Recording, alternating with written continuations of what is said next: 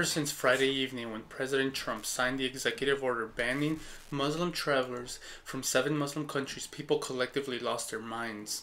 Protests quickly amassed at airports where Muslim travelers were being held, not able to leave because of the travel ban. The protests were anti-Trump protests just as much as they were pro-immigrant rallies in support.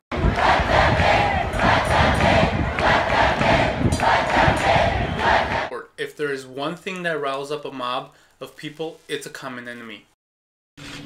And this is the protection of the nation from foreign terrorist entry.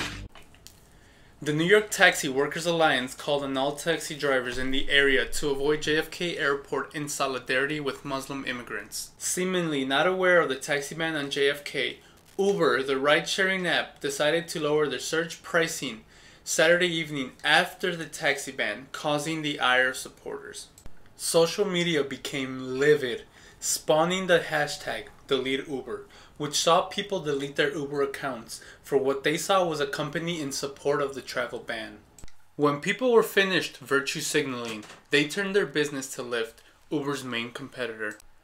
However, Uber said their decision to lower surge pricing came from a good place.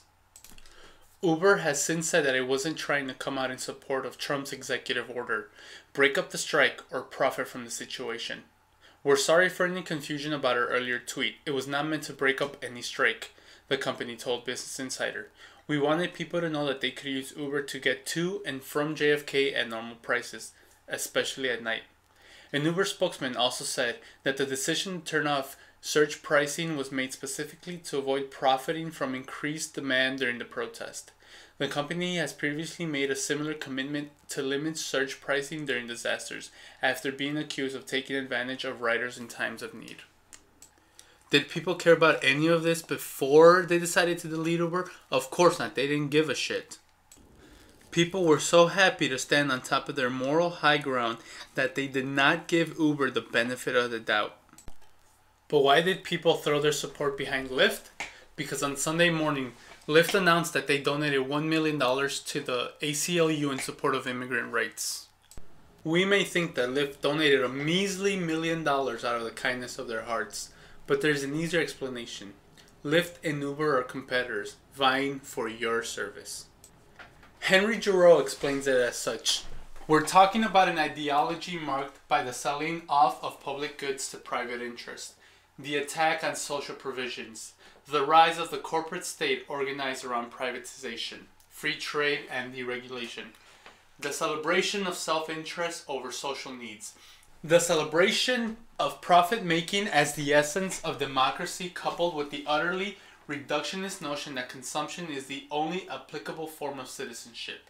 But even more than that, it upholds the notion that the market serves as a model for structuring all social relations, not just the economy, but the governing of all social life.